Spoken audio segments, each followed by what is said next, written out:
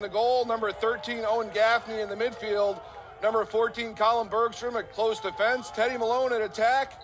Number 26, number 27, Miles Botkus in the midfield. Number 34, Tommy Martinson with a pole. Number 41, Andrew Perry in the midfield. We'll get you the matchups and the lines as we get going, but that's a big ground ball for number 33. That's Brendan Staub, the first year from Garden City for Cornell. Everyone's eyes are going. There's the goal. It beats Barnard to the offside high. Quick to match up here again. You see the coaches going over it on the sideline with Guest and Yeager. Big face-off. There's a pop. That's Cornell who's going to come out with it. That's Angelo Petrakis. This face-off monster for Cornell is two-headed. And here's the big possession. I've been talking about it all year. The strength of the Harvard team is here. I'm sure there are a lot of Piatelli fans in the audience. Face-off. That's the second phase. That's Jack Cascadden, part of that monster. And there's a short side goal, near side high. That's number 26. Again, Brian Piatelli. And he looks right to the crowd, and a lot of the red is rising. 3-0 Cornell. They exploded here in the first 4 minutes of the game. Timeout for Coach Byrne. This gives us a chance to go over that Cornell starting lineup here. We'll get that for Andrew O'Berry. And going down to take the face-off is Andrew Degenarro. Ball comes out to Cornell. That's number 28, Petrakis, Angelo Petrakis, and you see the immediate substitutions here on Jordan Field.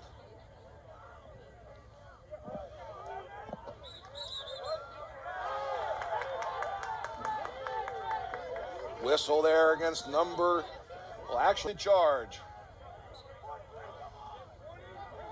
2-1 on the scoreboard, just about to pass into the 7-minute mark. Cornell with a face-off win, but Sam King gains possession. First time we've said Teddy Malone's name all well out on top of everybody else. Harvard's got that one vote. I'm not sure who did that, but here's your face-off, and it's been a great battle so far. Harvard gets down 3-0 quick, but spends that rest of that first quarter fighting back, and it is a 3-2 matchup here. Harvard able to corral that first face-off. No penalties so far, but here's Andrew Perry, number 41, coming out of Rhode Island from Moses. Harvard now looking to stem the tide. That's a big goal. It had been kind of a quiet last 5, 6, 7 minutes of lacrosse as far as the scoreboard is concerned. Another face-off win for Cornell. That's number 20. Jack Cascadden, this face-off unit, not just the face-off guys, has done such a great job.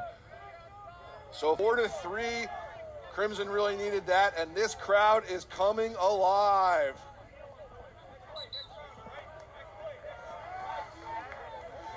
In the second quarter, number 4, Cornell Big Red. Here's your face-off, Petrakis. I don't know if that shot actually got all the way to the goal. It looked like Barnard might have gotten it low. But that's a great rebound save off the Petrakis attempt. Officials are ready to go. You can see the thing over their head that says, "Cameraman, let's rock and roll." Going to give a quick shout out to our camera people. Aaron O'Brien and Ida Shakiri are our camera operators. And yes, I do want to give them a shout out because they have done a great job so far. Here's this early possession off the first four. Second goal of the game for Andrew Perry. And those are two just absolute bombs he's thrown at the cage. That's his second one that Chase Erlin just didn't even see. You can see the hustle and the enthusiasm. The intensity is picked up on that ground ball on the near side. Looks like that interference call. Ball's coming to Colin Bergstrom. CJ Kirsch trying to find out what happened there with the official. Great throwback to the old school alley dodging by C.J. Kirsten. Great finish by the Cornell offense that really needed to find some momentum. And this might be the first time we've said this all day. Harvard with the face-off win. And here you go, Graham Blake.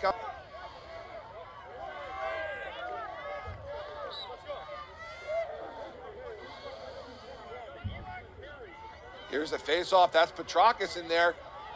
Can Harvard come out with this? That's number 46, Martin Nelson in there with the scramble.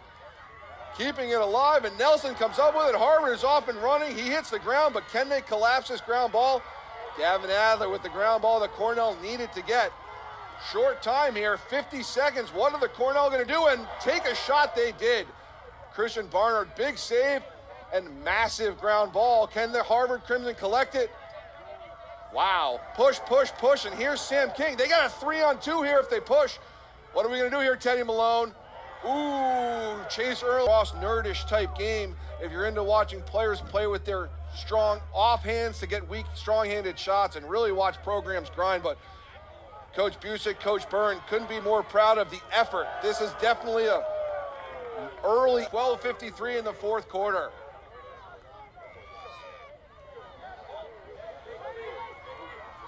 Petrakis, and there's your chase down is Degenarro, and here's another big opportunity. Number 9 for Harvard, that's Andrew O'Barry.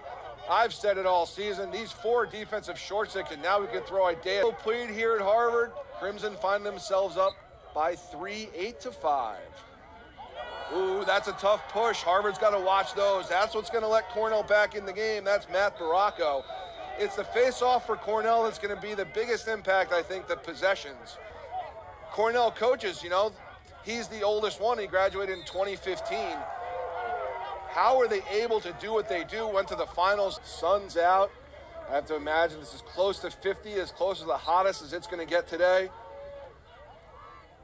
What a game this is. 6:45 on the clock. Harvard's up by 1 in the fourth quarter. And how about that ground ball? That's Cornell's number 50 with a huge ball, Walker Wallace. Great camera work again, thank you. And here's the face-off reset. Everyone's ready to go. This is an amazing final. 4:29 here in Cambridge, Massachusetts, on the campus of Harvard University, Jordan Field. Face-off win, we've said that all day for Cornell. That's number 20, Jack Cascadden.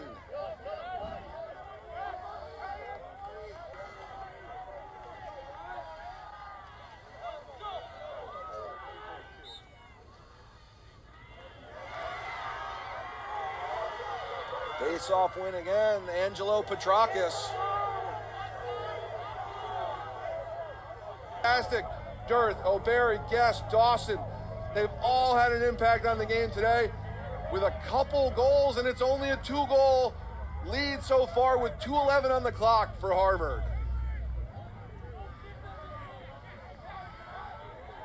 Ground ball, that's a face-off victory. Up by 2, though, Campisi just wants to buy time and not do anything too crazy. Cornell steps into the box. Kirst, boom, drops the stick low to high, 154 on the